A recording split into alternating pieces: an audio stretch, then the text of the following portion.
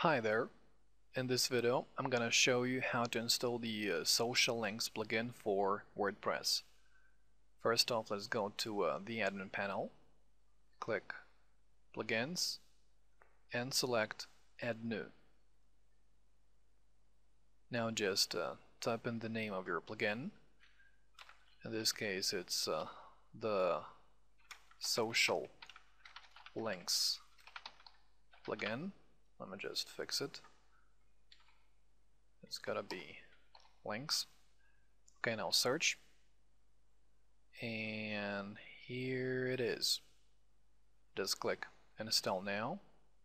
Okay, it'll take a few seconds to have it installed. Alright, now let's activate the plugin. Having activated the plugin, we can go to Appearance, the social link options. Now you can see all the options for this plugin, but I'm just gonna enable a few, like Facebook,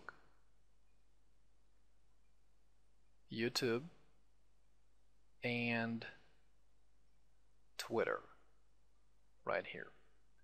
So first off, Facebook. Let's just select this text box.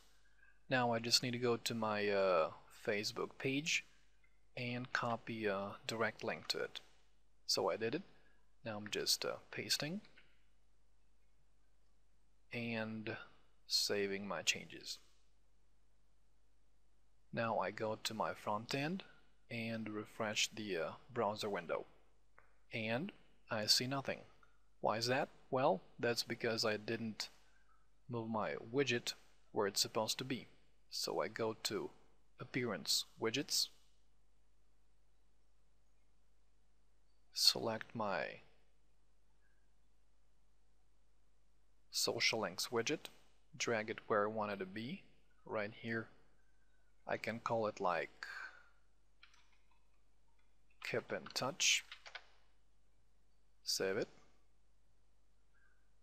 and now I can refresh my front end again. And here it is. Now I have the Facebook icon. Now I just want to add the Twitter icon and the YouTube icon. Let's go back. Appearance, the social link options. Now I just go to my YouTube page in the background, copying the direct link to my channel, to my YouTube channel, and pasting it right here. Here it is. I also go to my Twitter page, copy a direct link, and pasting it right here. Now I just save my changes, go to the front end, and refreshing my browser window. Here it is. So all of them are right here. And one more thing, you can change your icon size.